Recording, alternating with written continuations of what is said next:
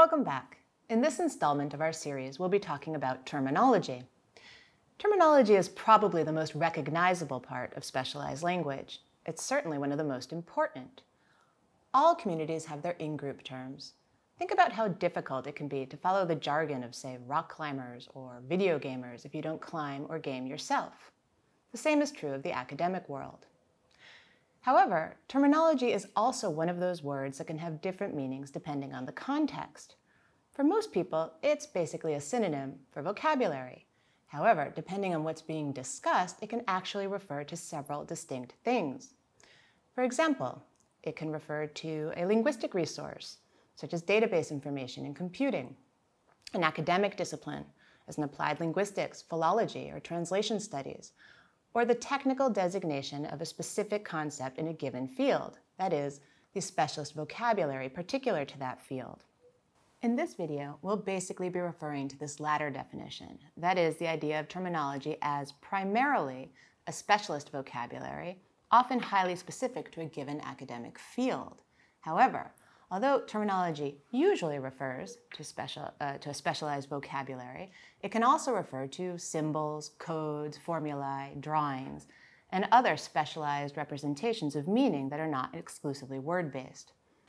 In any case, if we restrict our understanding of terminology to mean specialized vocabulary, then we can probably all agree that it is a part of specialized language that is actually the most specialized.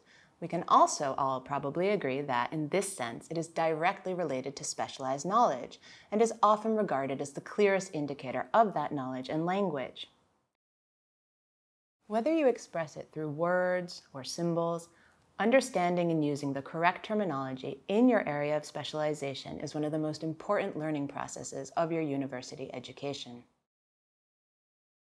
So, why is terminology so important in specialized language? Well, specialists write and talk in the terminology of their area of specialization.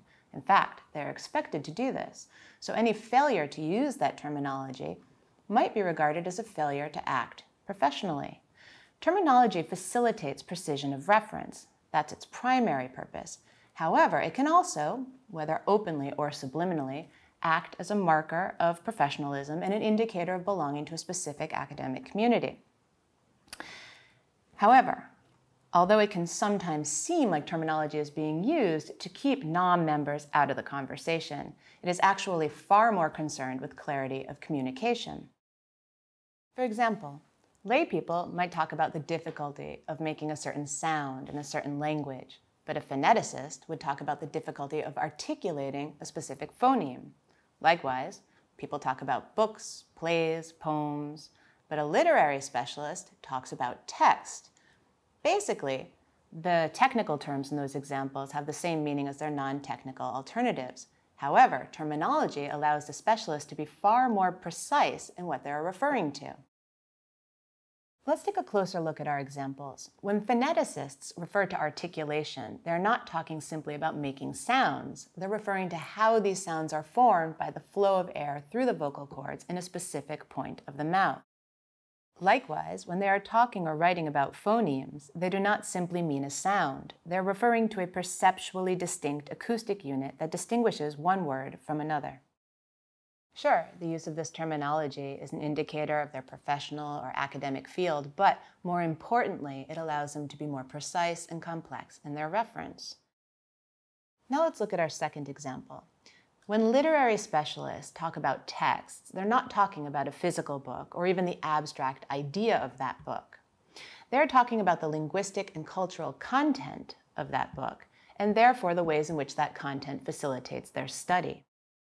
The word text in literary studies contains within it an understanding of the fact that a book is much more than a mere story or collection of words, sentences, and paragraphs. It is the coded form of a complex series of linguistic structures and cultural ideas. Again, the use of this terminology marks the speaker or writer as a member of a specific academic community, but it also allows him or her to be more precise and to make points that are more technically elaborate. Now, these are just two examples of the importance of terminology. Obviously, you could find a vast number of examples in any academic discipline. The next question then is, where can you find terminology in use and how can you learn it?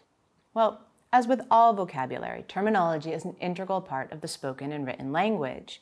So, the terminology of a specific academic area or discipline will be in evidence in the written forms of that specialized language. For example, textbooks, articles, specialist studies, and so on. It will also, of course, be on display in the spoken forms of that language. Lectures, presentations, practicals, even tutorials or informal discussions of more technical topics. In many cases, such as the experimental sciences, the health sciences, law, economics, the sheer amount of terminology can at first seem daunting. Fortunately, it tends to be formally taught as a necessary part of the requisite academic training in these fields. In this sense, the discipline itself will probably highlight and illustrate the terms deemed important in the syllabi of its degree subjects. So, students naturally learn the necessary terminology through instruction and exposure to written and spoken forms of it, until eventually they can produce it suitably on their own as required. In other cases, perhaps particularly within the humanities, the formal teaching of these terms is not as well defined. In these ambits, there are many words that are quite frequent but can have very different and distinct meanings from their non-technical counterparts. However, they are rarely taught in a formal sense. Words such as text, patriarchal, hegemonic, structural, or postmodern, to name just a few common indicators of academic discourse, may require students to pay close attention on first encounter and to actively inquire about their meaning from a reliable source before using them in their own written and spoken contributions to their discipline. Whatever your field, you should try to be open to identifying and defining the terminology you come across in written and spoken language. Take note of it. Write it down and try to work out what it means in non-technical language. Keep a glossary of the terms that you feel are important. Above all, don't be afraid to ask your peers or teachers for clarification. Competent use and understanding of the specialized terminology in your area of specialization is an essential part of belonging to the community of specialists that make up your academic area.